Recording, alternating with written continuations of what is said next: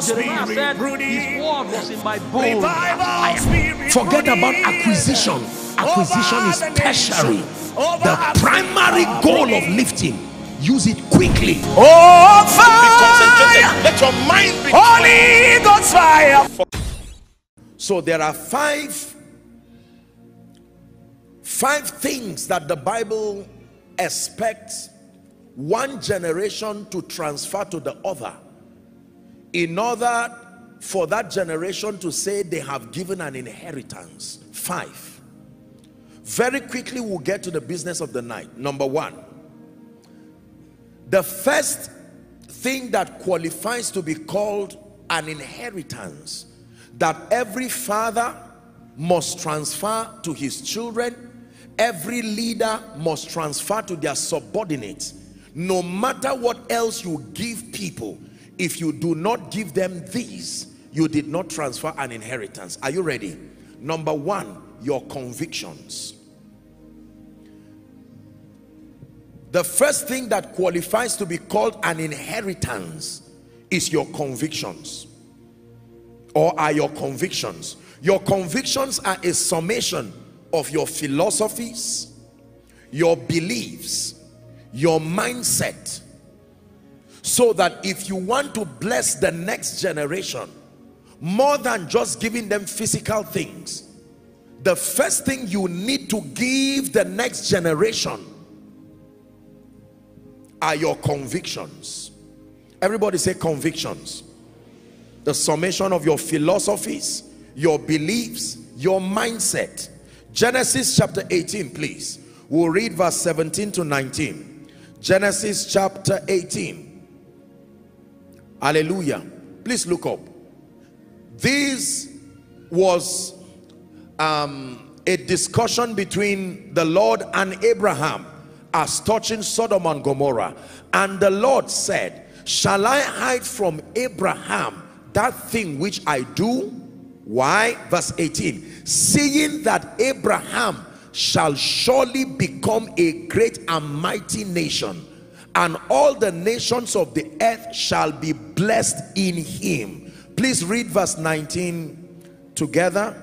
Let's read verse 19 together. Are you ready? 1, 2, read.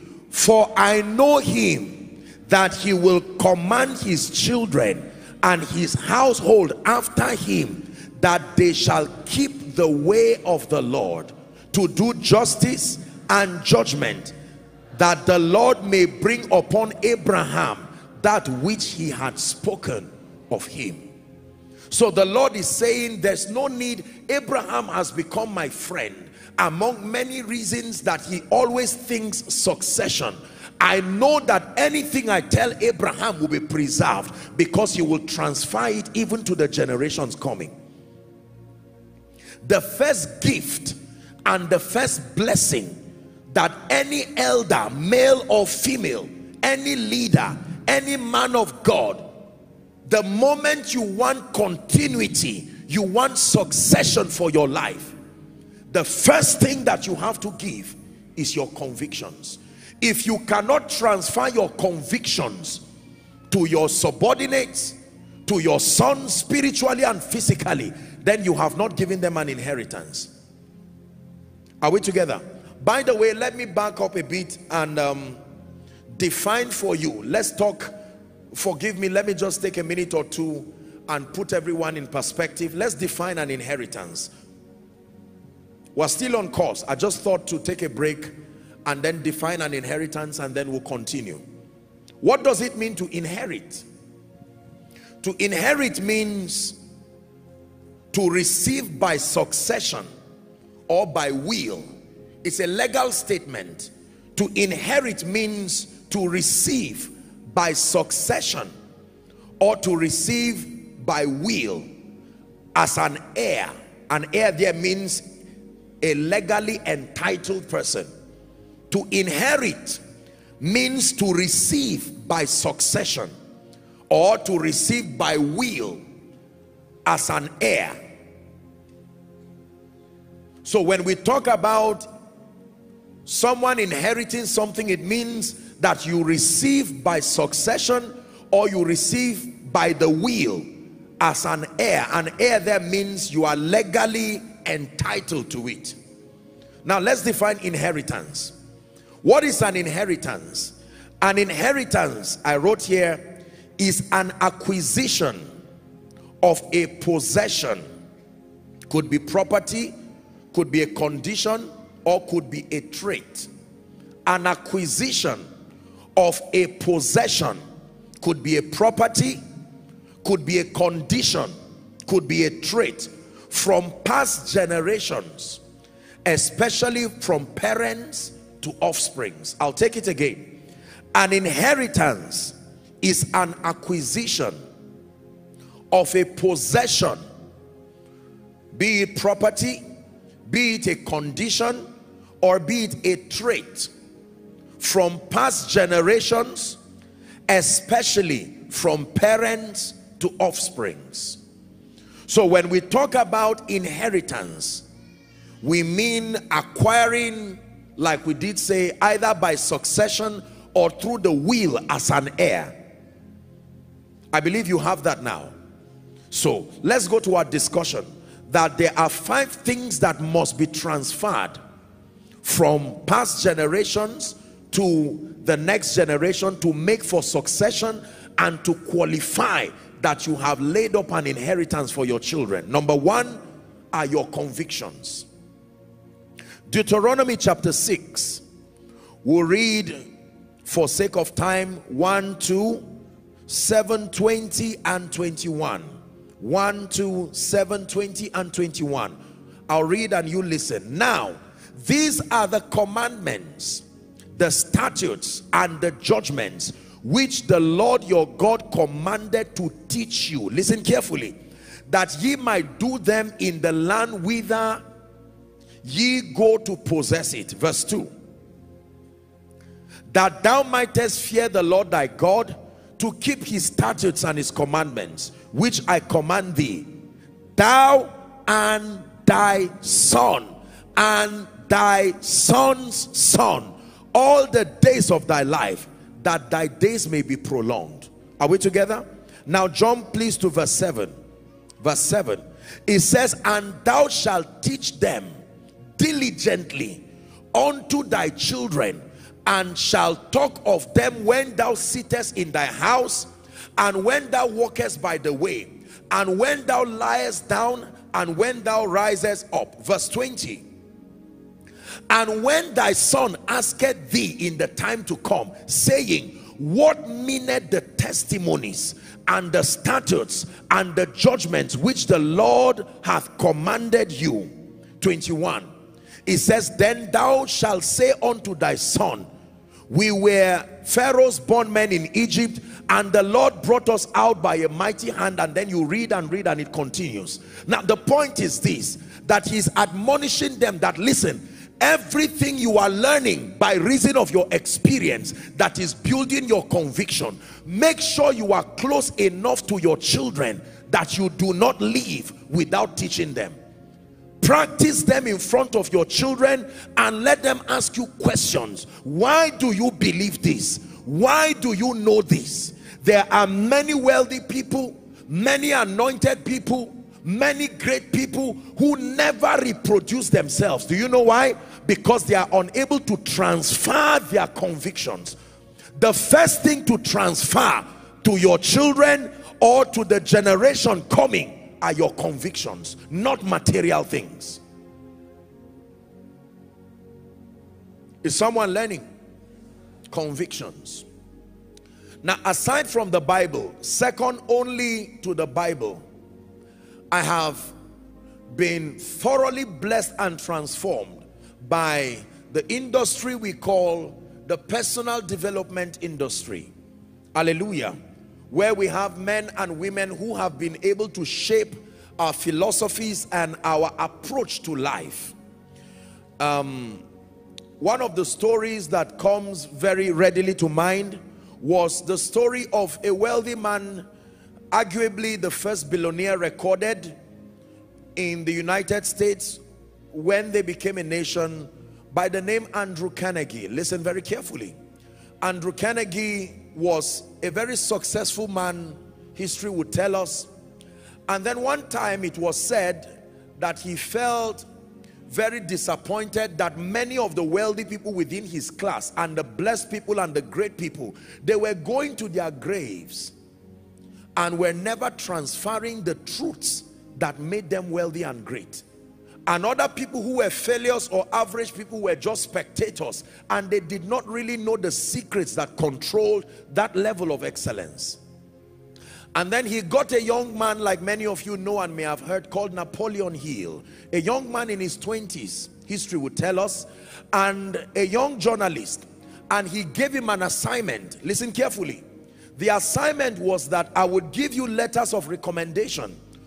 Go and meet every one of these great and successful persons, and I want you to interview all of them one by one. Piece together their philosophies and put it together in a concise format, so that when we are long gone, we will be able to leave our convictions for the generations that come. And Napoleon Hill took on that journey, and for a period of about 6 years there, he went around interviewing all the greatest and the brightest of the minds at that time, and came together with 13 principles captured in a book that we know, many of you may have heard about it, called Think and Grow Rich. That was the product of that research, vetting and interviewing all of these bright minds. What philosophies did they honor to have produced such excelling lives? Hallelujah. When I read that story many years ago, it was so instructive. Listen to me. You never reproduce a man's result until you are able to reproduce his philosophies, his belief systems, and his convictions. Never forget this. No wonder the Bible says, let this mind be in you. You want to become like Jesus in experience? You need to find out his convictions, his philosophies, his mindset. The first and about most important transference that needs to happen from one generation to the other is not physical things. The transference of convictions, the transference of mindsets, the transference of philosophies, the transference of beliefs. Believe me, the Bible says, for as he thinketh in his heart. Is that in your Bible? It says, so is he. That means if something is wrong in your life, I have taught you this, that your physical environment is only a reflection of the quality of your thinking and your philosophies. Unfortunately, those who desire to receive from great men are not interested in receiving their convictions. They don't focus on their minds to put together the quality of their thinking. Please look up. What do you believe about God? What do you believe about Satan? What do you believe about failure? What do you believe about success? What do you believe about excellence? What do you believe about wealth? What do you believe about poverty? What do you believe about challenges? What do you believe about victory? These are the summation. These philosophies will frame your mindset and will inevitably translate to the results you have. You can have two men of God who love God sincerely, mentored under the same father or the same mentor, and you find out that their results become different. Impartation is there, several other things are there, but one may be interested in learning more than just physical things. For one, he may be interested in holding the mic and making news. The other wants to study. This is very powerful. So the first gift, please hear me, any father here, any parent, any leader, any businessman, any man of God, in thinking succession, the first gift that you can give your child and should give your child are a summation of your convictions. What made you great? What did you know? What did you believe? What have you come to hold true that has translated to an excelling life? That is the first gift that you give your child, not material things. Unfortunately, there are many children that pride themselves in cars and houses and designer clothes. Nothing wrong with that, except that their lives are empty like the prodigal son, because the prodigal son had physical things but no conviction. Are you seeing that now? When the elder brother wanted to get sad, the father said, no, don't feel bad. There is something that gentleman did not ask for. He asked for physical things, but there are other things that I have. One of them being my conviction. I was not born like this. So find out what I believed to be what let me tell you this. Every parent here, I challenge you, and every father and every leader, make sure you do not go to your grave without capturing and preserving your philosophies and your beliefs in the most concise way. Give it to your child as a gift, and you truly give him an inheritance. Hallelujah. Your convictions, the first gift that must be transferred from one generation to the other. Now please look up. Do you know why there are so many people who are poor and mediocre? I'm not talking about finances, but just to borrow a concept. When a poor man, poor there meaning a description, not an insult. When a poor man sees a wealthy man, the first thing he looks at is his pockets, not his mind. Are we together? You know a poor man not just by the absence of resources, but his passion to see what is in the box. Poor people admire physical things, the glitz and the glamour that come with great men. But any mind that wants to rise is focused on the mentality. What do you know and what do you understand? Let me challenge you therefore, that in your quest to live an excelling life or to create succession to your results, the first thing you should look out for are men and women whose minds are open and malleable to receive, not people whose hands are free to receive, people whose minds are ready to receive. No wonder in many homes you see that those who truly receive the inheritance are some of the outcasts, the boys that walk and do all of that, because the children never learn. The young boy is there watching the father while he's praying. He may not be a biological son, but he's there watching every step. The day the father is not there, all the children are at the mercy of the one who has the mindset, not just the one who has the physical things. Hallelujah. So the first thing you transfer, if you are a good man, leaving an inheritance to your children's children, are your convictions. Be sure that your convictions have produced a correct result. Otherwise, don't transfer something that will reproduce your own failure too. The condition to transfer your convictions is that if those convictions have produced an excelling life, unfortunately, the same mindset that transfers excellence is the same mindset that transfers mediocrity also. Mediocres remain transgenerational mediocres by transferring a mindset that makes for mediocrity.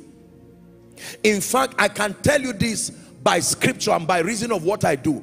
Most of what we call generational curses and most of what we call generational spiritual problems have been kept that way through generational mindsets that are passed along to. So if a territory has generational poverty, what happens is it is not only the spirit that is transferred. The spirit will ensure that the mindset that makes it comfortable in administering poverty is also transferred. That's why, listen to my series on deliverance. Your real deliverance is not just exiting that spirit out of your life, but there has to be a reorientation. The Bible says, be transformed by the renewing of your mind. Unfortunately, age does not equal transformation. Longevity in this life may administer experience through pain, but it does not necessarily produce transformation. Is someone learning? The next time your son comes to say, Daddy, I want my inheritance, tell him, let me not see you near my garage or near my bank account. Go and get a clean sheet of paper and come and sit down. Let me transfer my inheritance. And then start telling him the story that I was an orphan And as you are telling him that story, ask him to write. You are transferring an inheritance. Because at the end of that story, the young boy will see and learn. Sadly, the Bible never told us how the prodigal son's father became great. It just tells us that the man was great. Can I tell you, every great man you admire, seek to find out their philosophies. What do they know? What have they learned? The moment you are receiving it, start rejoicing, because I assure you, behind their convictions is the power that reproduces their results. This man of God is having great results in ministry. I can tell you, it's not just impartation. Go and find out. What are his covenants with God? What are the things that informs his mindset?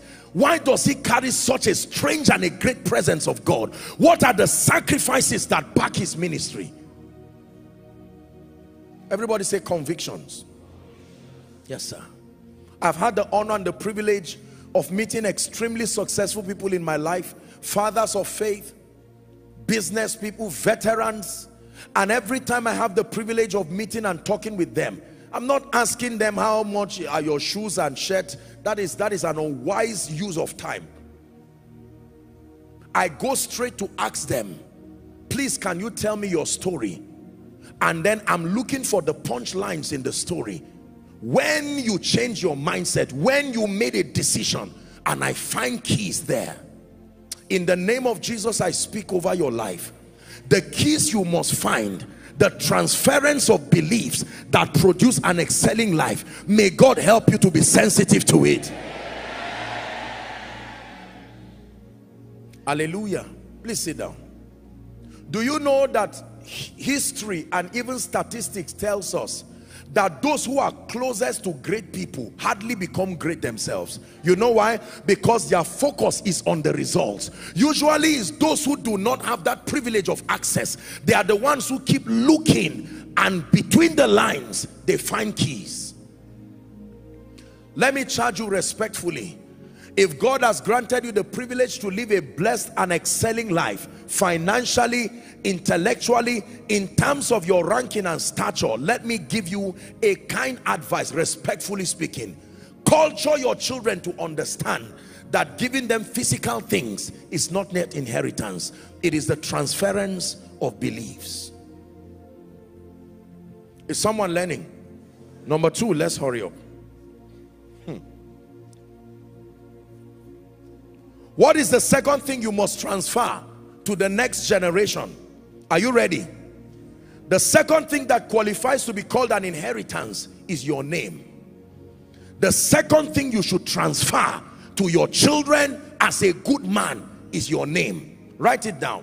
Your name means your credibility. Your name means your track record.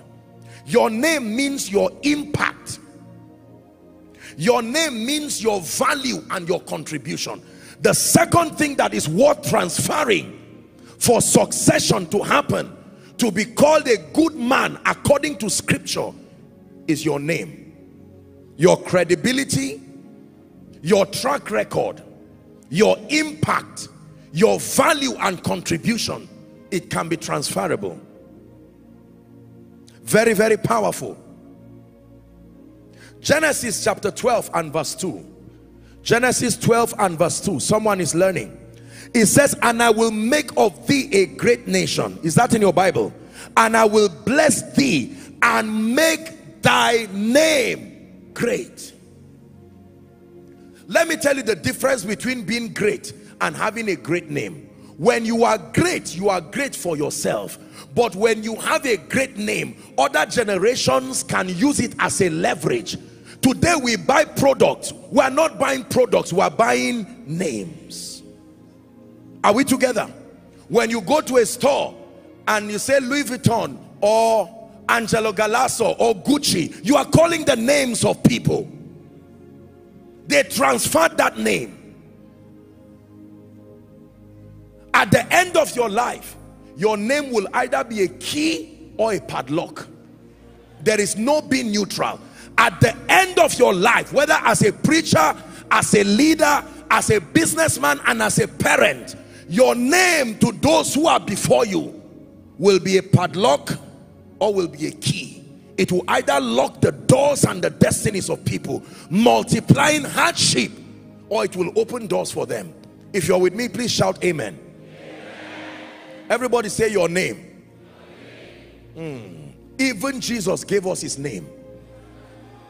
He said, use my name. Don't mind the devil. Don't forget about how he looks. Whenever you see him, use my name. He said, in my name there are possibilities that happen. It is not only the name of Jesus that is powerful. The name of a man is an investment of his track record, his credibility. There are names in this country, if you call, you will get a job immediately. Even if there is no space, they will create it, because that name is a track record of investment of many years. Hallelujah.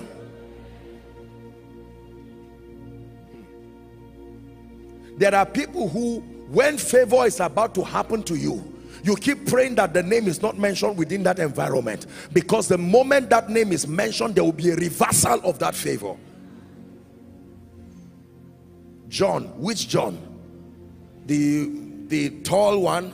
No, please leave my office.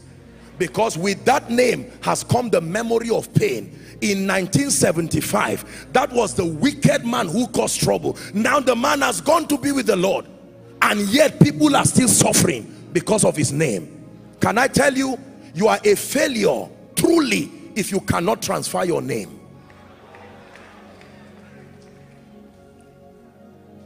I don't mean the spelling of it. I mean the power that you would have accumulated in that name through many years. So next time your son comes, or your daughter, or your subordinate, and say, give me my inheritance, tell them, I hope you are not talking of money. Sit down. Let me tell you, the name you carry contains within it favor. God has used that name to lift many. Take advantage of that name. Are we together? The second thing that qualifies to be called an inheritance is your name. Please do not play with your credibility.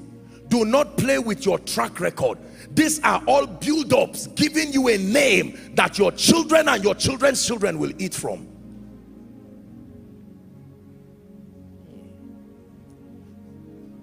There are people who may not have physical money, but their children will never beg for food. You know why?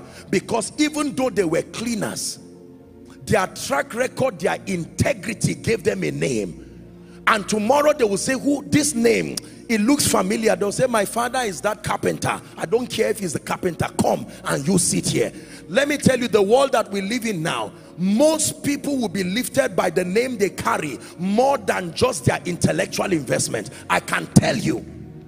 In a city like Abuja, the first thing I learned when I moved into this city is that most of the things that happen to people is not so much. Of course, there is a place for meritocracy, but I can tell you, names can be a leverage. There are people today who had to change different parts of their names for safety. Is that true? Because when they found out the stories behind that name, they said, this is too much battle. I can't spend my life fighting something I don't know anything about. Your name. Jesus said, in my name. Take that name. Work wonders with it. When God makes your name great, even when you are not there, the name remains there, and other people can come and use that name. It's like a vehicle. Are we together? The vehicle does not care who drives it. Just make sure it is driven and it will move. Please learn it. Your name is not just certain initials to identify you. There are people today who have gotten jobs beyond their educational qualifications because of names. May your name be a key. In the name of Jesus Christ. Can I tell you, there are people today who are suffering because their names brought them to trouble, or the names that they inherited brought them to trouble. Every time you mention it, there is trouble. Your credibility. That means every day as you live your life, you are adding pain to your children or adding favor. Did you hear what I said? Every day day as you live your life, you are making investments to your name. By the time you are 30 or 40 or 50 or 60, or maybe when you are long gone, the investment you have made in your name, like a bank account. There are bank accounts that have 10 naira using the naira currency, 100 naira, 1 million. There are bank accounts that have billions. Then there are those who own the banks. They all have names.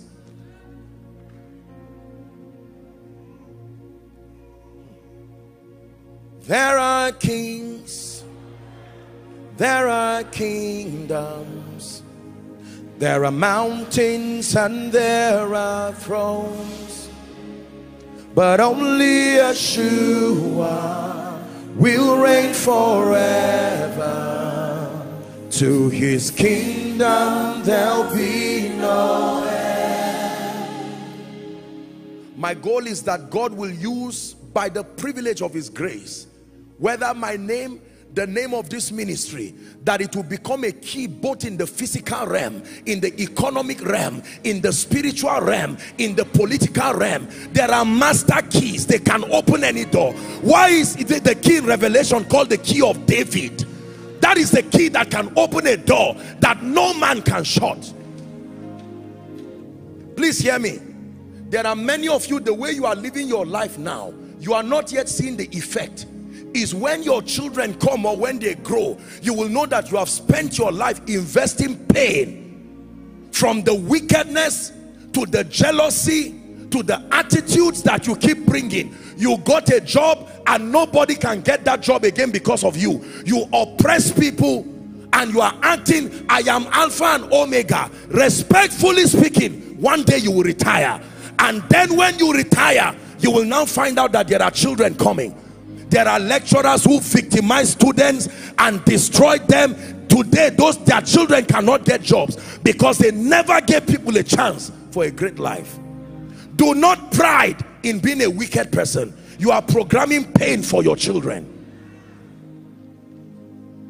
The second inheritance that you must pay attention to is your name. Your name. Your name. Jesus protected his name, and guarded his name, because he was going to give us that name. Today that name has been exalted. Abraham, I will make thy name great. Is someone learning already? Let me give you a kind counsel. Live your life knowing that others will be beneficiaries of your carelessness or of your attentiveness to the laws of life. You have to know this and you have to believe it. There are many of us right now, except God intervenes, the way we are living our lives, our children are already in trouble. We don't have to talk about demons. You have already programmed it. It would take God and favor working together to bail them out, because based on our attitude, there is no possibility for a job, no possibility for a great life. It ought not to be so. Please hear me. If you're a man of God here, let me give you a kind counsel. It would take more than preaching Greek and Hebrew words, more than laying on of hands, more than the ability to speak well, to be able to last transgenerationally. You must make sure that more than your preaching, you are sincere to invest in men. Hide away and deal with your insecurities and trust people. By the time you fight everybody and you are the Alpha and the Omega as the man of God, the day you are weak or you are not there, that vision dies. Is God helping us? Respectfully speaking, there are people in ministry and there are people in business who have fought everybody. Anybody who is not you, you fight them. Fight every church, fight every man of God, fight every other person, and you stand proud. You are programming disaster to yourself and everybody there. The Lord is helping us tonight. A good man leaveth an inheritance. Inheritance number 2, your name. Are you ready for number 3? Inheritance number 3 that must be transferred In fact, I didn't finish. Let me give you two more scriptures on that name. Proverbs 22 and verse 1. It says a good name. Proverbs 22 and verse 1. A good name is rather to be chosen, look at the Bible, than great riches. That if we keep riches here, physical riches, and we keep a good name, he advises you to choose a good name, because a good name can buy riches, but riches cannot buy a good name. Ecclesiastes 7 and verse 1. Ecclesiastes 7 and verse 1. Again it says, a good name is better than precious ointment. Man of God, anointing is powerful, but make sure with that anointing you have a good name, a credibility and a track record of loving sincere people. I was returning from our trip, you know, coming back to prepare for the service, and I was handed a newspaper, and I was just going through it, and I saw somebody wrote something that blessed me so much. He said, I hope I can remember. He said, there are many people who are powerful, but very few people are loving. I said, wow, this is so instructive. Many people are powerful. Do you know how many men of God have power, but there is no love? How many business people have resources and intellect, but you come near them, you want to run away? They don't look like Christ at all. It says, by this shall all men know that ye are my disciples. Not when you pray in tongues, not when you raise the dead, not when you teach properly. Much more than all of these things, I am telling you, the greatest virtue that qualifies you is your love life. Are we together? You will be surprised that there are many people, as sound as they are spiritually, as intelligent as they are intellectually, they never find help, and nobody wants to come around them. You know why? I have taught you, and we teach it a lot in the school of ministry, that people do not care what you know until they know that you care. They don't care what you know. It's none of their business. Carry your Greek and Hebrew, carry your anointing, take it places. They want to know that you genuinely love them. If you keep power and keep love, I will pick love 1,000 times before I pick power. Because what defeated Satan on the cross was not power, it was love. There abided these three: faith that moves mountains, hope that makes not ashamed, and love. It says the greatest is love. Is someone learning? Now let's go to number 3. What is the third inheritance you must transfer to the generations after you? Your relationships and connections. Number 3. So number 1, your convictions. Number 2, your name. A summation of your credibility, your track record, your value, your contribution. Number 3, if you ever want to bless your children, your subordinates, or the people you are raising, give them the leverage of your relationships and your connections. John chapter 19, please. John chapter 19, let's read from verse 26. God is speaking to someone tonight. Now watch this. This is Jesus hanging on the cross. And he sees, remember, all the disciples had gone away from him, but there was this one person, John, and his mother standing before him. Watch what happened. When Jesus therefore saw his mother and the disciples standing by, whom he loved, because he loved him, he said unto him, Mother, behold your son. And then 27, he said to the disciple, behold your mother. And your Bible says from that hour, that disciple took her home. That means this is the woman that made me mighty. I know you call me Jesus, but respect the woman who raised me until the Holy Ghost came. I transferred that relationship, John. No wonder he did not die a natural death. The same way it took, listen, Jesus had to lay his life down, and until his time was on, all other disciples and apostles were martyred except John the beloved, not John the powerful. Find out what Mary did when Jesus handed over her to him. Don't you think Mary was an ordinary woman?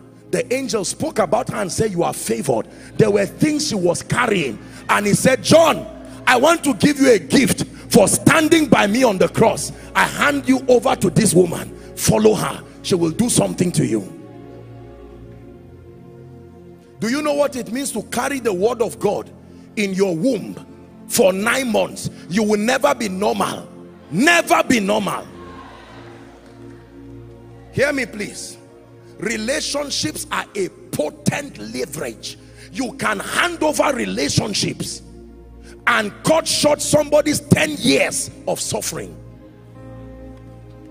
The third inheritance, God is changing someone's life, your relationships. To the point that when the Holy Ghost, when Jesus was going to heaven, he said, don't worry, there is a relationship I'm about to introduce to you.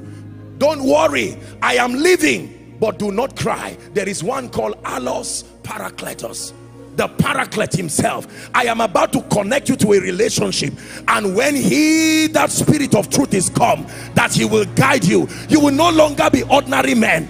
All it takes is a relationship. Please listen. You have heard me say it, that who hates you does not matter, but who likes you matters. A king hates a woman, and without fighting her, she stopped becoming queen immediately.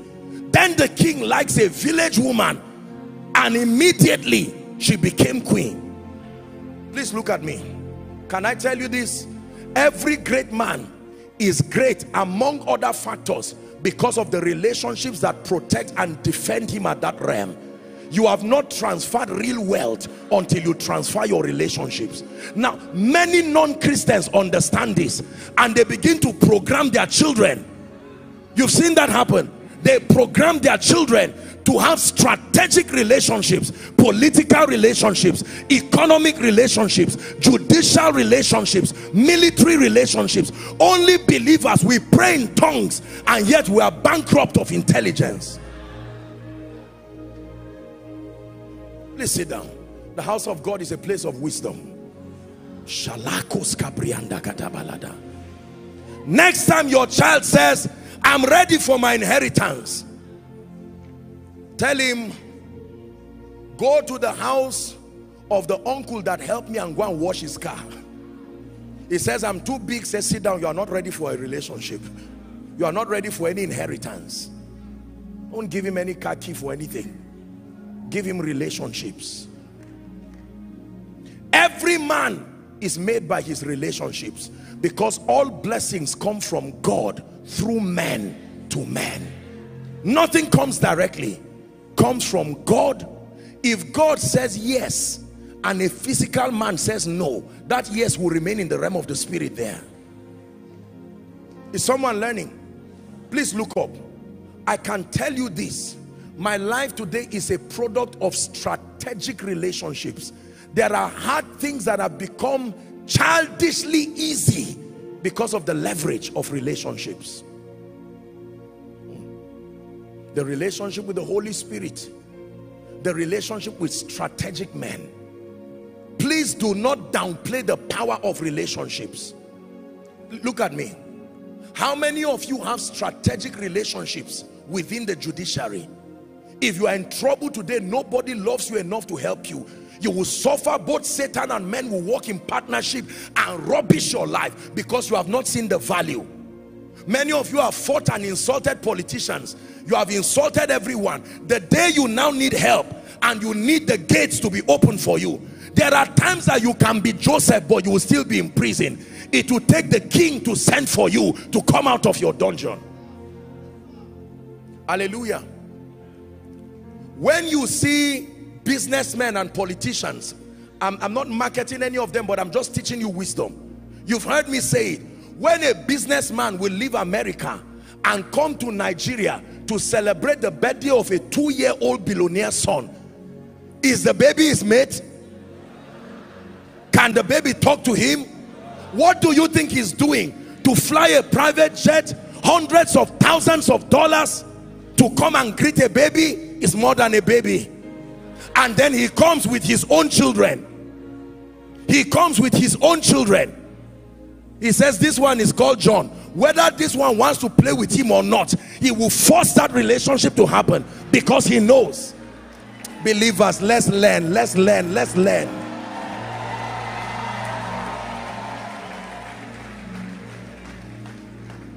Please sit down. The Bible says, which man intending to wage war against a city will first count whether he has what it takes to fight, and if he discovers he does not have, the next thing is the way of negotiation and relationship for peace to reign. There are people today, they do not have money, but they can cough out billions out of relationships and it will answer.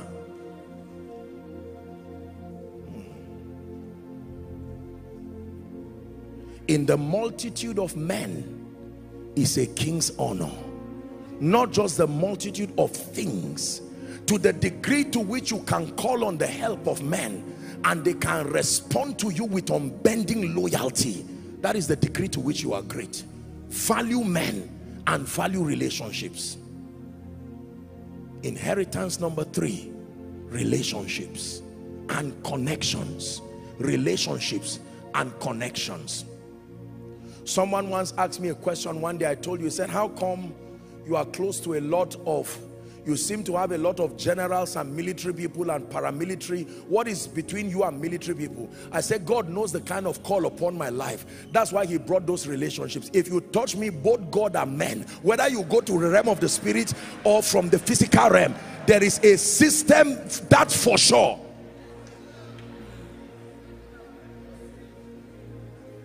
While I'm praying my own, no.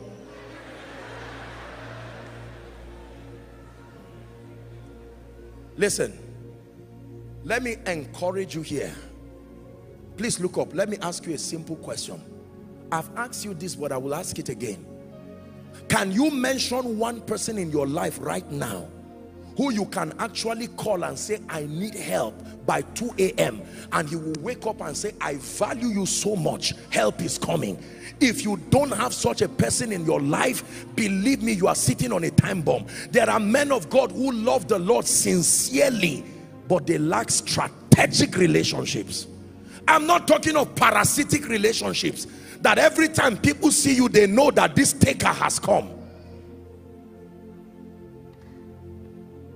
There are people in this nation, if their car gets burnt, in the next 1 hour, another car is coming. Even if it's for temporal use, they will never be left in shame. There are people today, if their house gets burnt, they will have a place to spend the night. Can I tell you this? Among the many things you invest in, please invest in men. This is the world of men. Place value on men. I was very honored and even flattered when I came in. I thought I did something wrong. I saw you people shouting and clapping. On one hand, sincerely, I'm a very conservative person. I can be shy, and except when I'm on stage, of course. Once I'm not on stage, when I'm on stage, that anointing is on me, so I don't really care. But outside of that, I can, you know. But when I saw you clapping, on one hand, I felt, of course, it wasn't necessary. But on another hand, I was praying. I said, Lord, may somebody learn it. Who loves you enough to be there for you? Don't barge into a future you did not invest in and expect a stake in it. No. Who did you help to rise? When someone was crying, were you there to wipe the tears? If you were not there when I was in the cave of Adullam, don't expect an invitation when I'm celebrating. Listen, one of the easiest ways to rise is to find something working and someone rising and be part of the history of growth. Hallelujah.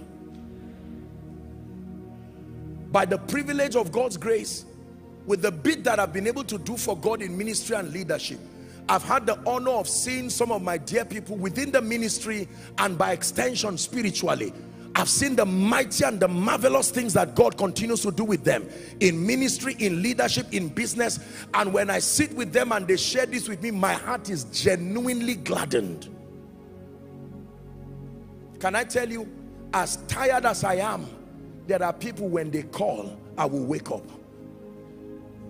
Don't ask me who. If you don't know, you are not it. can somebody see you as being valuable, a valuable contributor to their life? Many of you have knocked on doors and ended up in shame because you use your days of glory thinking about yourself alone and never consider that this is a world that is interdependent. Please change and teach your children. There are children who are, respectfully speaking, lousy. They don't respect anybody. They just believe that things will work out. They are not building their track record of relationships because they think they have money or they think they have some kind of thing. They laugh at the houseboy, laugh at the cleaner, laugh at anybody, and then the tables just turn, sometimes overnight. Is God giving us wisdom? Turn to your neighbor and say, I value you. Let me say it now. Hear me as I'm saying it. I value you. I value that relationship. Don't act tomorrow like you don't know me. Remember, koinonia.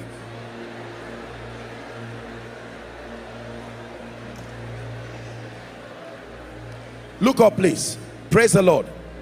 Praise the Lord. Now, please look up. Look up. Do you know, hear me, do you know that relationships can create not only leverage, they can create exemptions? It is true. There are people today who have owned land they did not pay for, houses they did not pay for. Relationships paid for it. Who knows you and loves you by reason of your committal and genuine, sincere connection and contribution to their lives.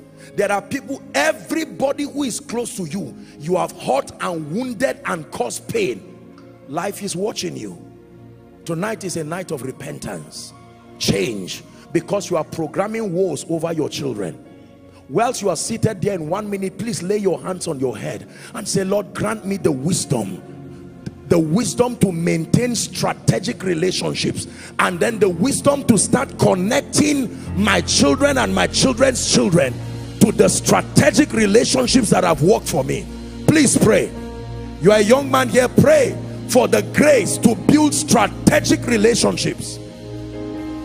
You are an elderly person, pray, Father, the grace to maintain the relationships that have helped my success, and that my children will have the discipline and the humility to value relationships.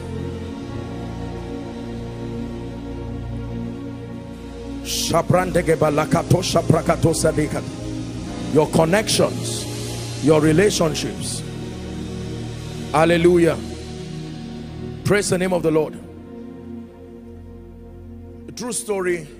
One of these times, I can't remember which of the years now, I was trying to process a visa for one of the nations, and then when I was doing my biometrics and I just sat in front, and a gentleman saw me and was happy, he was rejoicing, and he said, Apostle, I can't believe it. I said, what can't you believe? I came to get a visa. What kind of embarrassment is this? Do the needful and let me leave this place. And he said, no, let me tell you a story. You had come to preach on our campus so years ago, and this and that and that, and I'm walking in this place right now. And he was laughing. He got up and went and spoke something to a woman. I don't know what they discussed, but he returned back and I laughed. I said, Lord, you see how easy some things can be. I've shared with you an old story here. When we were in Zaria, we were told that story, that some people were, a gentleman was going to NDA, and then because of the height requirement, he didn't match the height requirement, so they disqualified him. And being saddened, he went, and because his father knew the then late emir, he went to him and said, sir, they disqualified my son. And then he did not even write. The then emir, we were told, said he should go back and tell the commandant that the emir has added his height. That's right. Who can add your height in this wicked world that we live in? Please, I hope as you are laughing, you are taking seriously what I'm saying.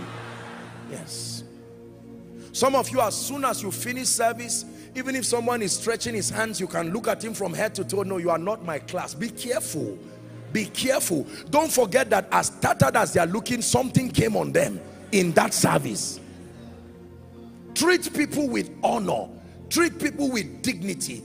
Don't treat only wealthy and blessed people with dignity. You are a hypocrite. Treat everybody with honor and dignity. Apostle, he cannot speak English, no problem. Still treats them with honor. Relationships.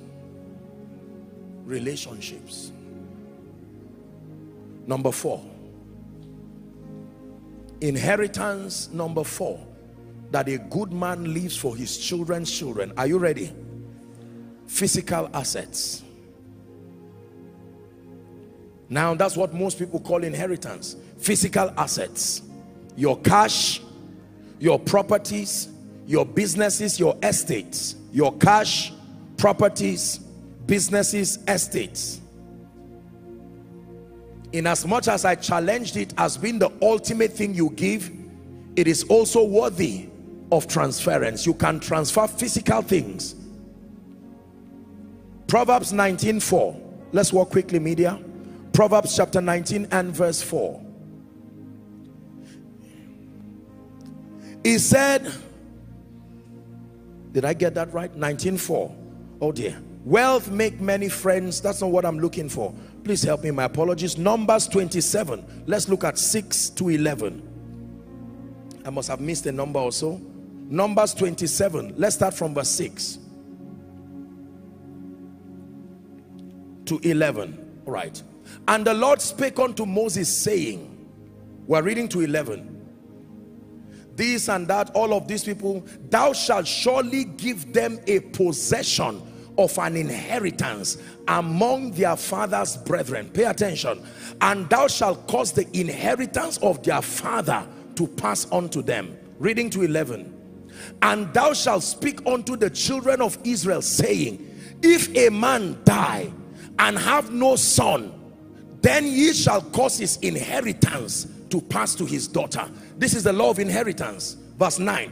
And if he have no daughter, then ye shall give his inheritance to his brethren.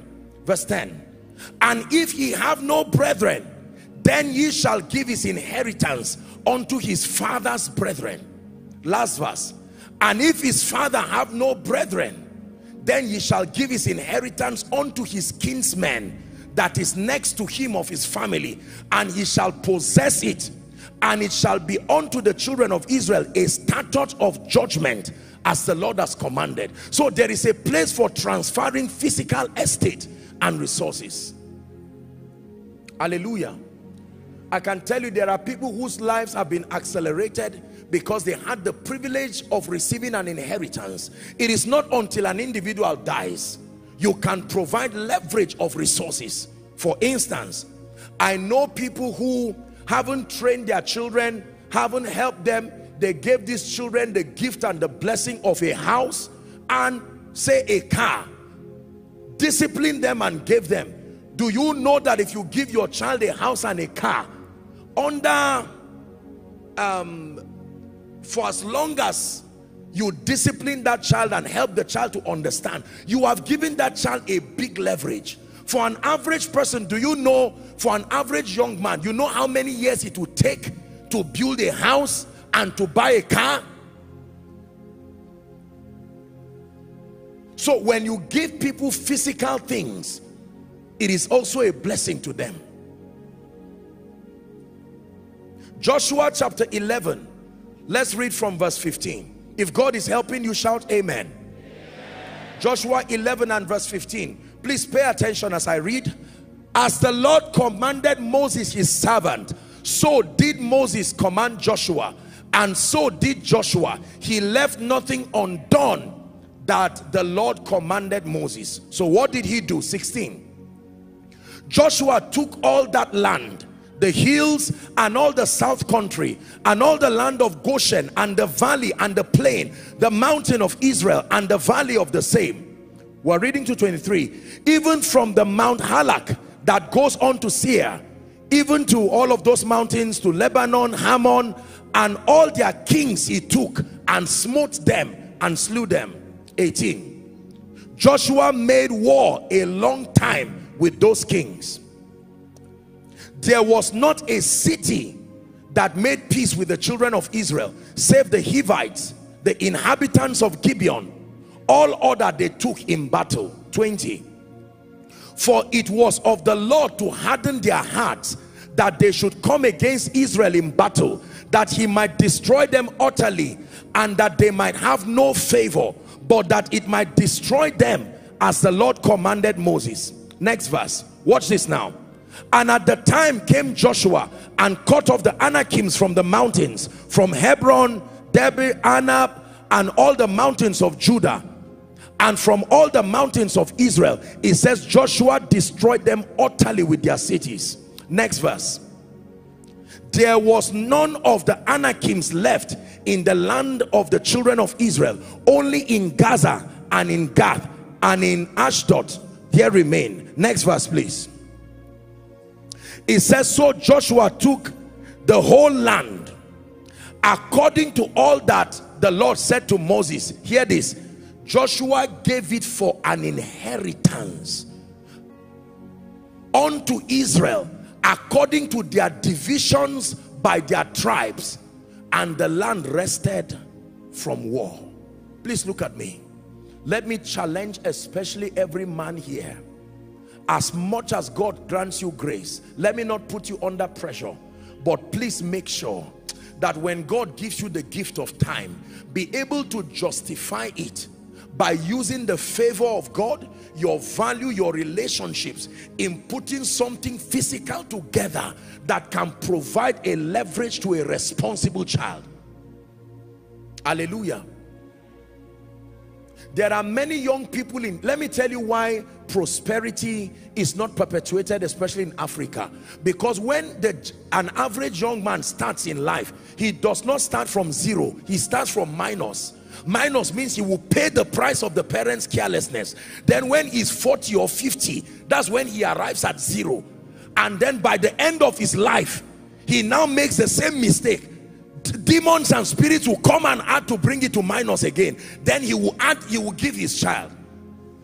There are regions in this nation that have a leverage of perpetuating wealth or have a track record because they continue to build one upon another.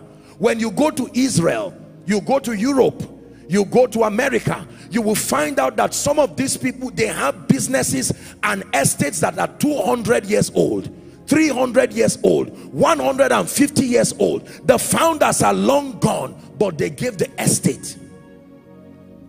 Don't think about yourself alone. A good man, so says scripture, leaves an inheritance to his children's children. If you can't give them a house, give them land.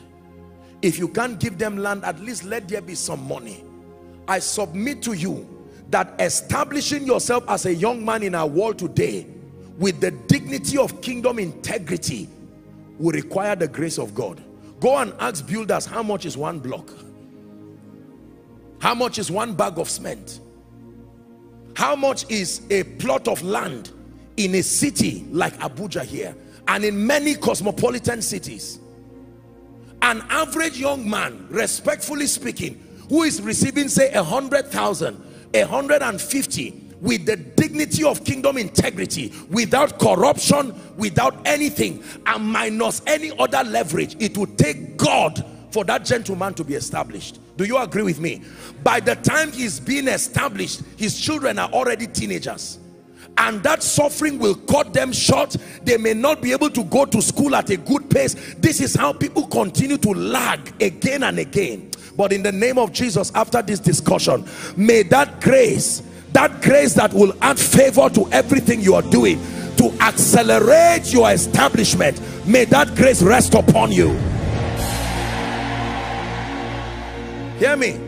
You see the reason why when I'm praying for favor, you should receive. Because by the natural course of things, as far as our world today has presented itself, you must play games and cut corners to be able to be established early.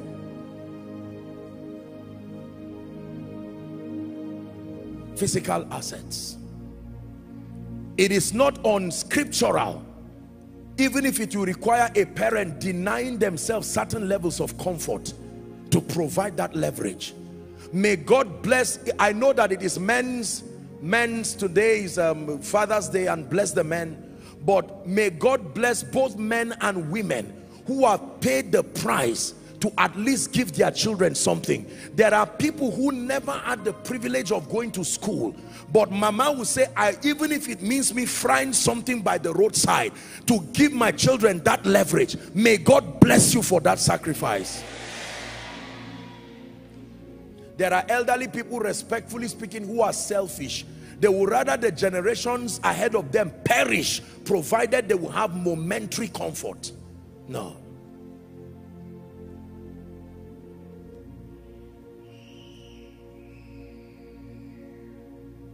Physical things can be a blessing. If God can help you and you can give your child a car, or give your child a house, or give your child some kind of physical assets to help and provide a leverage, provided the first things are done, convictions and the rest, that now becomes a blessing. If the prodigal son was wise enough to collect other things alongside the physical blessings, he would not have had to return back in shame. But he collected physical things alone. Hallelujah. Let me encourage you here. If there is any parent, father or mother in your life, whether spiritually, physically or by adoption, who has provided any kind and any form of physical leverage, make it a duty until the day you see Jesus to honor them in the secret and in the open. There are many of you here, by the privilege, you know, God has granted your parents and your loved ones to be financially disposed, and they have provided all kinds of leverage for you. Please do not take it for granted. Hallelujah. Do not take it for granted. There are people here casually, your father just bought you a car and gave you. Your father just bought a 3-bedroom flat and gave you. And some of us, with our attitude of ingratitude, can turn and say, what is, I thought I would have another one. Whereas there's somebody who is praying and say, Lord, even if I can start with one room, I am still grateful. Perhaps at the end of this service, some of you may need to extend text messages communicating gratitude to your loved ones. To say, I sat down in church today and just thinking about my life, I want to say thank you for the money you gave me. It stopped me from becoming a prostitute. Thank you for the car you gave me. It stopped me from becoming a 419er and a fraudster. Some of us may need to go back to our loved ones. Some of us may need to go back through history and say thank you to certain people who provided that physical leverage. Let's do a quick recap before I give you the final one. Has God helped you tonight? Inheritance number 1, your convictions. Inheritance number 2, your name. Inheritance number 3, your relationships. Inheritance number 4, your physical assets. Are you ready for number 5? Inheritance number 5, your mantle and your anointing. This for me is the master inheritance that you can transfer. Only Yeshua will reign forever. To his kingdom there'll be no end. There are names, there are titles, there are legends and tales of strength, but only Yeshua will reign forever. To his kingdom there'll be no end. There are names, there are titles, there are legends and tales of strength. Only Yeshua will reign forever. To his kingdom there'll be no end. Hear me.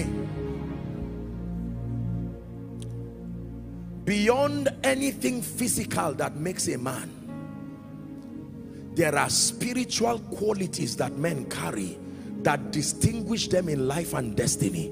Please, I want you to pay attention. Every man that is made, genuinely made, there is a spirit factor that is responsible for all that you see manifest. There is no man who is just made from the resources of this realm alone.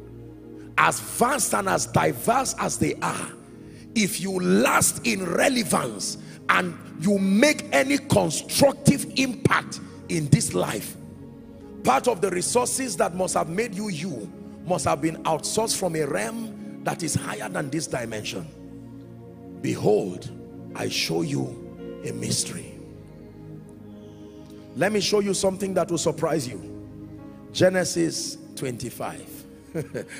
No matter what you give anybody you seek to succeed you, you have not truly blessed them if you do not transfer the mantle, the spirit, the unction, and teach them the secrets of maintaining it.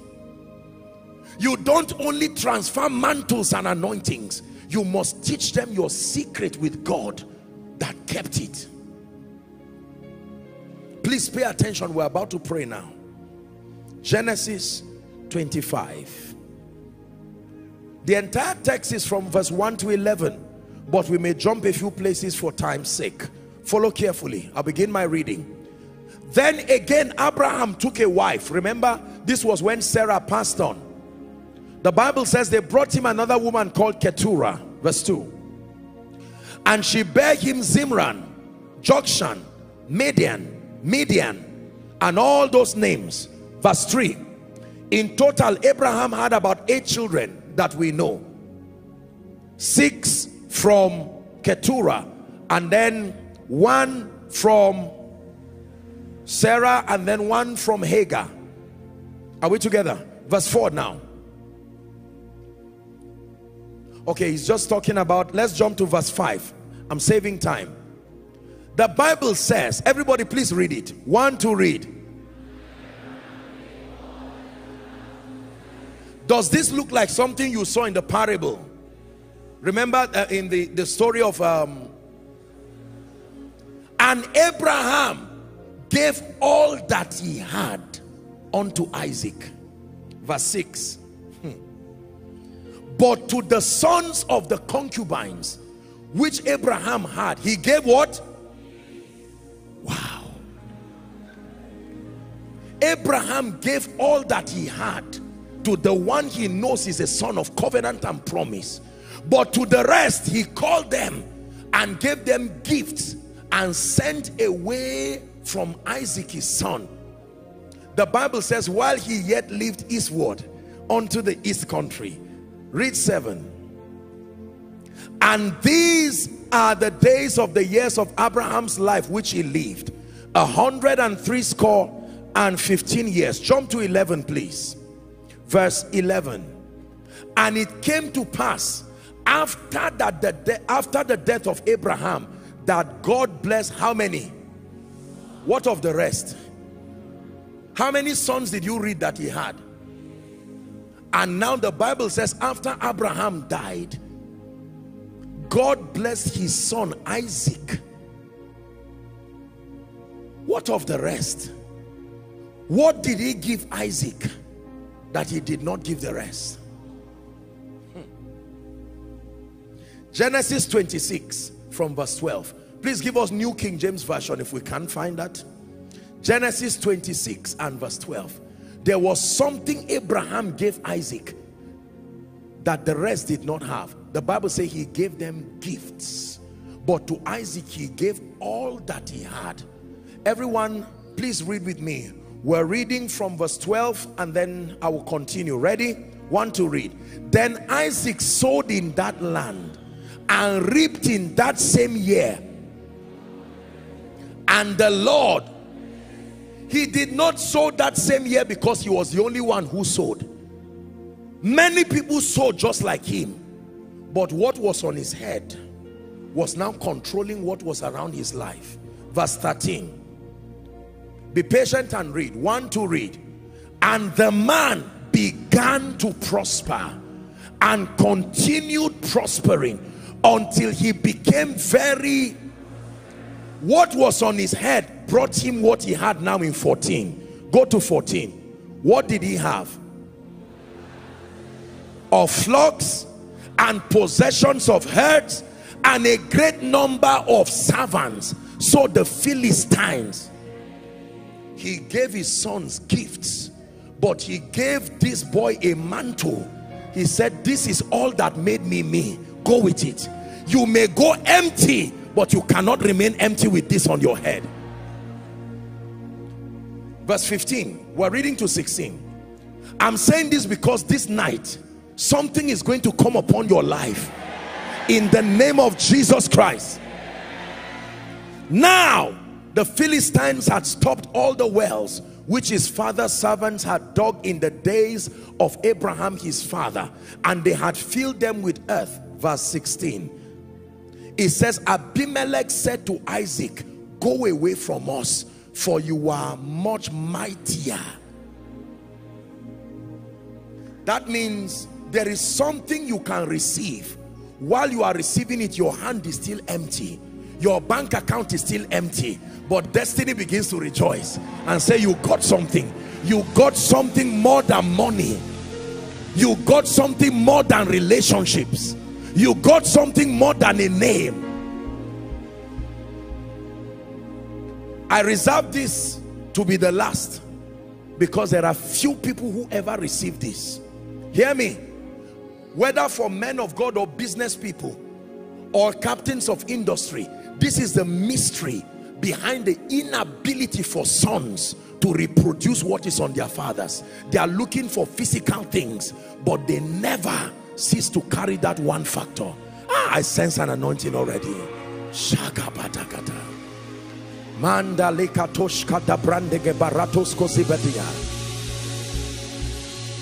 He gave Isaac all that he had. Genesis 27, please. Genesis 27, we're about to pray. Please be sensitive. Genesis 27, we'll begin our reading from verse 1. We'll read 1 to 7. Everybody please watch. Please let me have your attention. Don't be distracted. If you are distracted with this story, it's an attack. Just listen carefully. And it came to pass that when Isaac was old and his eyes were dim, so that he could not see, he called Esau his eldest son and said unto him, my son. And he said, behold, here am I. We're reading to 7. He said, behold, now I am old, I know not the day of my death. Next verse. Now therefore take, I pray thee, thy weapons, thy quiver and thy bow, and go out to the field and take me some venison. Next verse. And make me savory meat, such as I love, and bring it unto me, that I may eat, that my soul may bless thee before I die. Verse 5. And Rebekah heard when Isaac spake to Esau his son, and Esau went to the field to hunt for venison and to bring it. Verse 6. And Rebekah spake unto Jacob her son, saying, behold, I heard thy father spake to Esau thy brother, saying, bring me venison and make me savory meat, that I may eat and bless you before the Lord before my death. Now jump for sake of time to verse 18. I want to show you a very deep mystery, the highest form of inheritance that can be transferred. And he came unto his father and said, my father. And he said, here am I. This is Jacob now.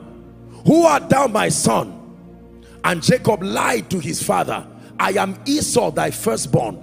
I have done according as thou badest me. Arise, I pray thee, sit and eat of my venison, that thy soul may bless me. Next verse. And Isaac said unto his son, how is it that thou hast found it so quickly, my son? And he said, because the Lord thy God brought it to me. He's lying, no, as advised by his mother. And Isaac said unto Jacob, come near, I pray thee, that I may feel thee, my son, whether thou be my very son Esau or not. Reading to 29, 22. And Jacob went near unto Isaac his father, and he felt him and said, the voice is Jacob's voice, but the hands are the hands of Esau. And he discerned him not, because his hands were hairy, and his brother Esau's hands, so he blessed him. 24. Look at, he said, art thou my very son Esau? And he said, I am. Watch this now. And he said, bring it near to me, and I will eat of my son's venison, that my soul may bless thee. And he brought it near to him, and he did eat, and he brought him wine, and he drank. 26. And his father said unto him, come near now and kiss me, my son. 27. And he came near and kissed him, and smelled the smell of his raiment, and blessed him, and said, see, the smell of my son is as the smell of a field which the Lord had blessed. 28. Therefore God give thee of the dew of heaven, and the fatness of the earth, and plenty of corn and wine. Next verse. Let people serve thee, and nations bow down to thee. He said, be Lord over thy brethren, and let thy mother's sons bow down to thee. Cursed be everyone that curseth thee, and blessed be he that blessed thee. Verse 30. And it came to pass, as soon as Isaac had made the end of blessing Jacob, and Jacob was yet scarce gone out of the presence of Isaac his father, that Esau his brother came from his hunting. Watch this. And he also had made savory meat, and brought it unto his father, and said unto his father, let my father arise and eat of his son's venison, that thy soul may bless me. Next verse. And Isaac his father said unto him, who art thou? And he said, I am thy son, thy firstborn Esau. 33. And Isaac trembled very exceedingly, and said, who? Where is he that had taken venison and brought it to me? And I have eaten of all before thou camest, and I have blessed him, and yea, he shall be blessed. It's a law. I've released it already. Now watch this. 34. When Esau heard the words of his father, the Bible says he cried with a great and exceeding bitter cry, and he said unto his father, bless me, even me also, my father. Verse 35. And he said, thy brother came with subtlety, and had taken away. Where is the blessing, and how do you take it away? Because he did not carry any physical thing. Is it not just to speak? Couldn't he speak again? There is more to the realm of the spirit than you see. How can a gentleman just cry, a matured adult crying, and the father said sorry? So it's not about repeating words. There was something that had already come on Jacob. Let's finish to 36. And he said, is not he rightly named Jacob? For he had supplanted me these 2 times. Number 1, he took away my birthright, and behold, now he had taken away my blessing. And he said, hast thou not reserved a blessing for me, even one? Can I tell you this? Believe me when I tell you, what is on your head is what controls what is around your life. There are many people whose hands are full, but their heads are empty, and easily what is in your hands can evaporate. Real inheritance is not the physical things you carry. The conviction of the one before you, the name that he gives you, the relationships that he gives you, the physical assets, which is the least, and then the greatest is the mantle and the grace that turned him. You will hear the stories of people, especially in the body of Christ. You will hear a man of God tell you, when God called me, I could not even speak English, and today he has a ministry around the world.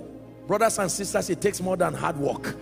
There are spiritual forces that may have come to partner with such a person. There are people who came to this Abuja, they did not have up to 100 naira, but their mama sent them from the village saying, I don't have money, but I once helped missionaries in 1971, and they said, may my children be blessed. My son, go with this blessing. And that gentleman will carry a box looking like an armed robber, and as soon as he steps in Abuja, the forces of the spirit start mobilizing themselves. Hear me, this is why some people do not fear. It is not what is on their hand, it is what is on their head. That yea, I walk through the valley of the shadow of death, I fear no evil.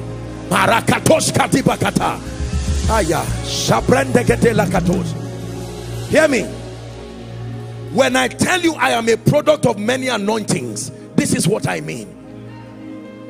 I have secured the blessing, the sworn blessing of many people.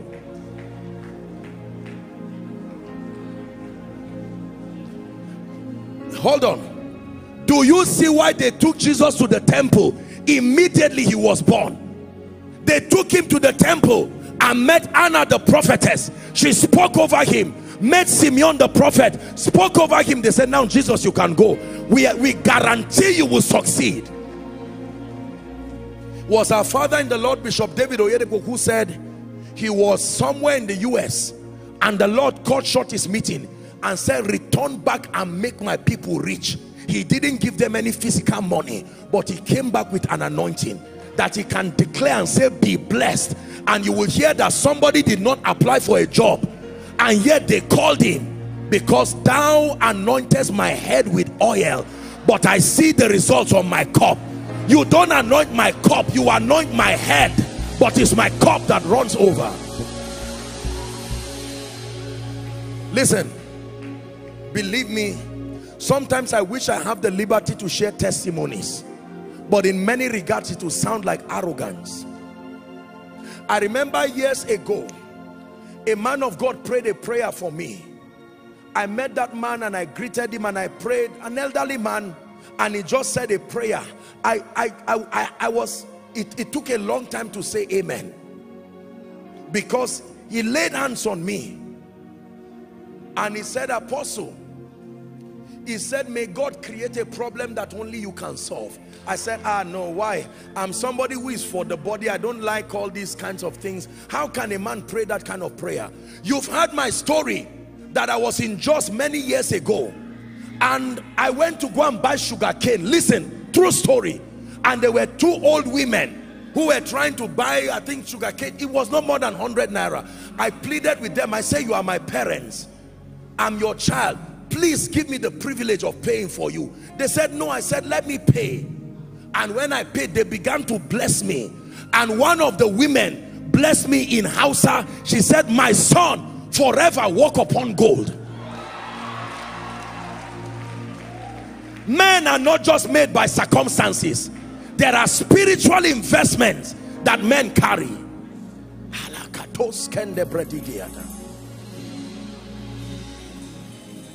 I've shared with you my stories of my encounters with the mantles upon God's generals. I don't just come and make empty noise. No. Now you understand what happened when Jesus appeared to me. I've shared with you my story. When he appeared to me, he never gave me anything physical, but he stretched his hands, and light from the King of Kings and Lord of Lords, that light entered into me, that surge of power and that surge of grace. Please help them.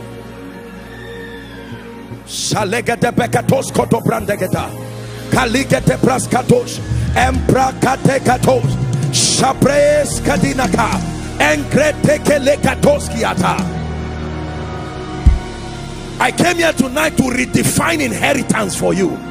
Inheritance is not cars and houses. No, that is the least. Inheritance is not just estates.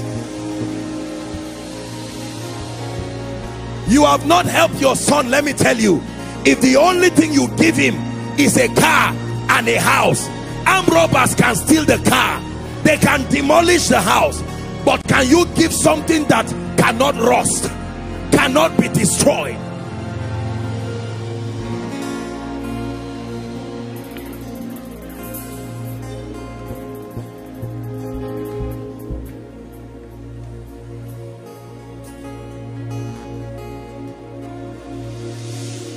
Hear me. He gave the remaining children gifts, but he gave Isaac everything he had. And yet there was no Isaac carrying a truckload, calling a truck.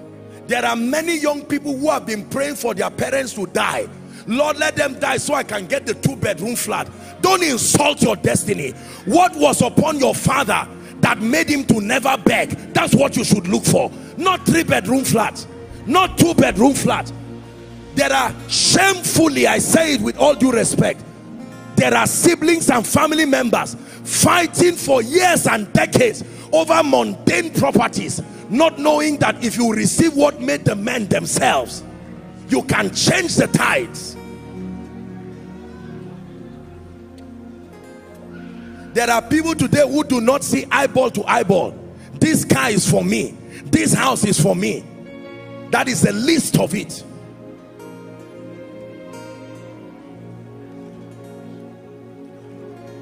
We're about to pray. I came tonight full of the Spirit. I want to release something from my spirit. Believe me, help them.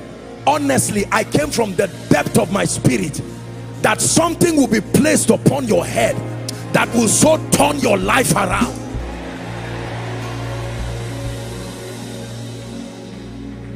We're wrapping up. 2 keys for receiving from fathers. Let me give you 2 biblical keys. You want to receive from a father, a spiritual father, a physical father, a financial father, a political father, any kind of father. There are 2 keys. Number 1, the first key that controls receiving from fathers is honor. The first key. You will never, this is why our generation of young men do not succeed, because we have institutionalized dishonor. We see it as a thing of pride. Young people who have not produced anything, they've not raised anybody, they've not changed any life, but we can sit down and mark the scripts of fathers and dare to criticize. Every father deserves your honor, even if you see their nakedness. The Bible says Noah's sons, they saw their nakedness, and one called his brothers to come and laugh.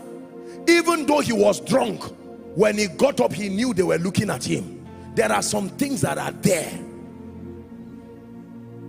And the other one moved backwards and covered him, and he got up and cursed some of the sons. 2 keys. Number 1, honor. Malachi chapter 1, we'll read 6 to 8. Fire is going to fall here right now. Malachi chapter 1 from verse 6 to 8. It says, a son honoreth his father, and a servant his master. If then I be a father, where is mine honor? And if I be a master, where is my fear? Saith the Lord God of hosts, O priest that despise my name. And ye say, wherein have we despised your name? We're reading to 8. Ye offer polluted bread upon my altar, and ye say, wherein have we polluted thee? In that ye say, the table of the Lord is contemptible. Verse 8. And if ye shall offer the blind for sacrifice, is it not evil? And if ye offer the lame and the sick, is it not evil? Offer it now to your governor. Will it be pleased with thee? Or accept thy person, saith the Lord of hosts. Can I tell you this? Do you know why Jacob, Isaac, already had flocks But he said, the one I want to eat is the one you go and get, not the one at the back of the house. Why would he have flocks and herds and now tell his son, carry your weapons of war? I want the one that came from your effort. Place value on it. Let me eat. Let your honor for me turn to joy, because that blessing from my spirit is only released through joy. There are many children today who are carrying curses from their parents, not demons, because they've spent their lives causing pain to their parents. Sometimes we ship all kinds of things in the name of westernization, and you see children insult their parents, insult any kind of person. And I'm saying this respectfully speaking, young people, whether in this country or across Africa, this is one of the mysteries behind the hard life of young people. We have no honor at all for parents. Not just physical parents. Anybody can get up and just insult anybody. No, you will carry curses in successions.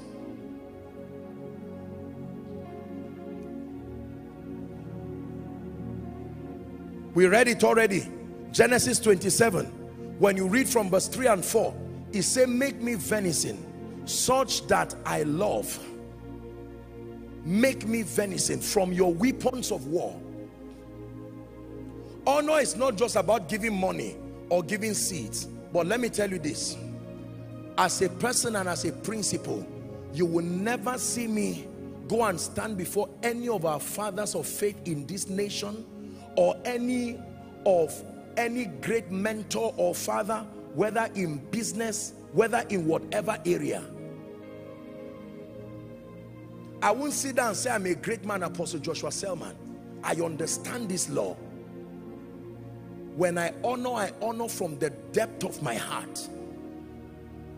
There are many pastors today, you can lie down and hold the legs of a man of God and never receive jack, because it comes through honor. You can even kneel down and still be standing up in your heart. It's not about all of this pretense and this hypocrisy people do. Genuine heartfelt honor is the reason why you see great people hardly reproduce themselves. Everything God gives a great man, it is supposed to be for everyone who is interested, but very few people. Do you know that there are many homes, like I told you, the biological children of the man and his wife don't seem to carry their grace, and then you will see one stranger who maybe came to squat. The person who communicates honor is the one who carries the mantle. Learn it from tonight. Let honor be a culture. Husbands, honor your wives. You don't honor your wife, your prayer will not be answered. The Bible said that. Wives, honor your husbands. Don't say he looked for me. What does that mean? Children, honor your parents. Bring in all this westernization and you will punish your future in a way that you cannot imagine. Parents, also respectfully speaking, honor your children, because there are things through their life that you may not have seen that God is revealing. Help this woman. I'm seeing oil coming on her.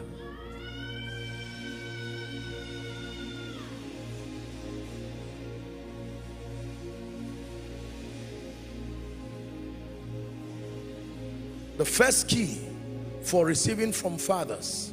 Fathers here does not just mean men alone. Those who have gone ahead is honor. Genuine honor. How many pastors today talk about their leaders, their overseers, they gossip about them, tear them down, and then come up, yes sir, how are you sir? That's the reason why no impartation works, because the honor is not genuine. How many business people, how many people in corporations, they sit down and tear their superiors, insult them and talk all kinds of things, and see them, CEO sir, God bless you. He can cut cake for you and you can eat, but that is it. But there can be others who will say, look, I know this man is not perfect, but I choose to honor him. Whatever granted him grace to come to Abuja here, and in 5 years he has become this, I stand with understanding and I know. And one day he can look at you and say, I bless you. Or you will say, let me tell you a story. In 1971, my father died. In 1972, my mother died. In 1973, all my helpers died. So how did you become great? That is what is leading you to. And a 2-hour conversation will become a 6-hour conversation in that office. And at the end of it, you will say, I met one missionary who just said a prayer, and I want to pray that prayer for you. Sometimes you see our father in the Lord, Daddy Gio, he will ask everybody to stand up. See, just because people don't tell you, anointings are like addresses. You can know where they came from.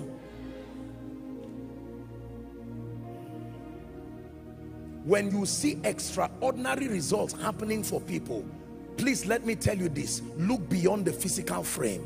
There are people who is a combination of strange mantles and anointings upon their heads.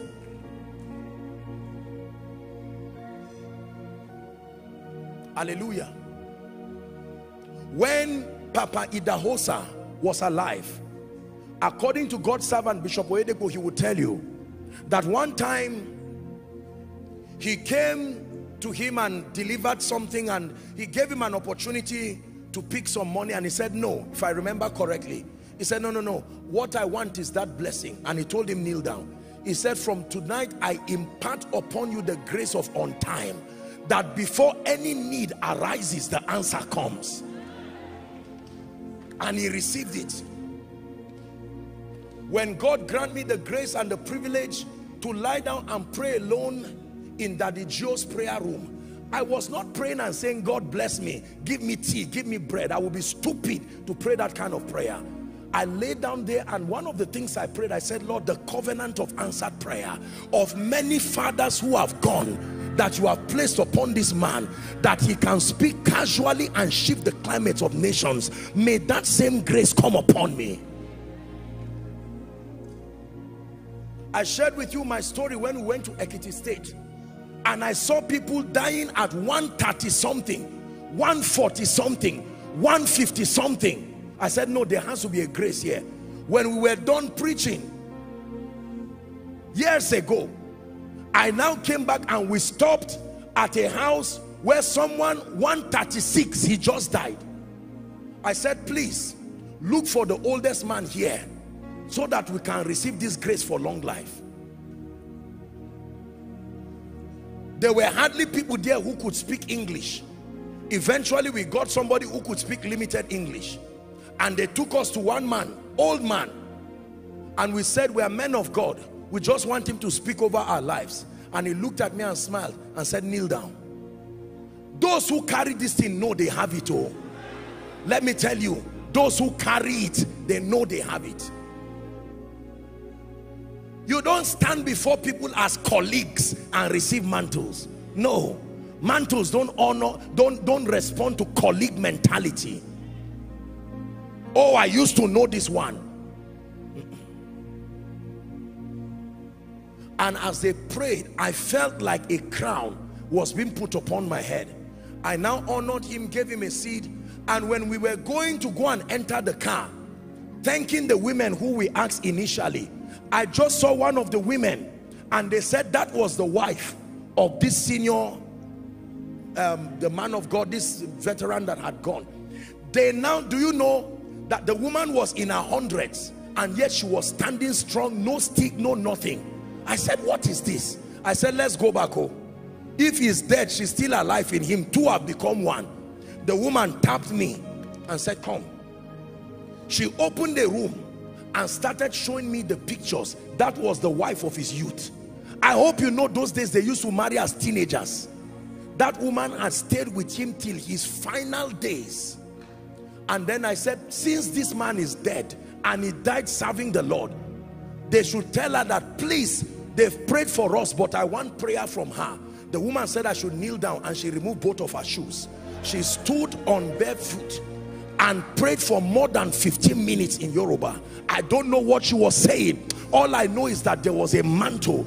I returned with speed to Zaria, and I said, my people, I came with an anointing. Stand up. Let me release something upon you first.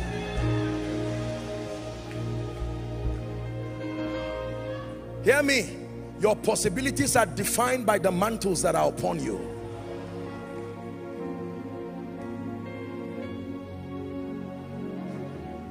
One day a man of God prayed for me and he said, son, because of this apostolic grace upon your life, I impart upon you. I never knew there was such a grace.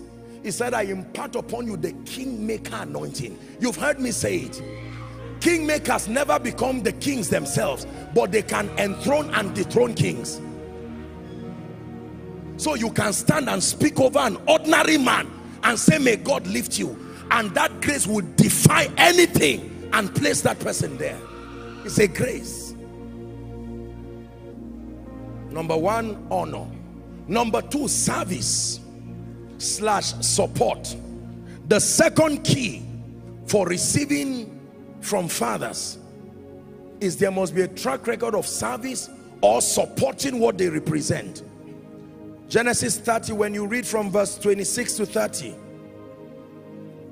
Genesis 30, let's read very quickly. We're about to pray. Give me my wives, he said, Jacob now in the house of Laban, and my children for whom I have served thee, and let me go, for thou knowest my service which I have done unto you. Next verse. And Laban said unto him, listen carefully, pray thee, I pray thee, if I have found favor in thine eyes, tarry ye, for I have learned by experience that the Lord had blessed me for thy sake. Isaac went to the house of Laban and turned things around, and he said, appoint me my wages, keep the scripture there, and I will give it. We're reading to 30, 29. And he said unto him, thou knowest how I have served thee, and how thy cattle was with me. 30. For it was little which thou hast before I came, and it is now increased unto a multitude. And the Lord had blessed thee since my coming. And now when shall I provide for my own household also? Listen, when you carry mantles upon your head, there are people who will give you jobs not because of any physical effort. Like Laban, they would have studied that anywhere this man sits down. Have you noticed that this man came into this business? Have you noticed that this man got a job into this parastatal and things began to change? It is not always about physical work. Read your Bible. The spiritual climates that you carry can define possibilities in your life. So you can hear people come and give you testimonies here. They are not stage managing it. We fear God. How does someone just come and sit down and then by a week later his life just changes? The same way your life too is about to change this night.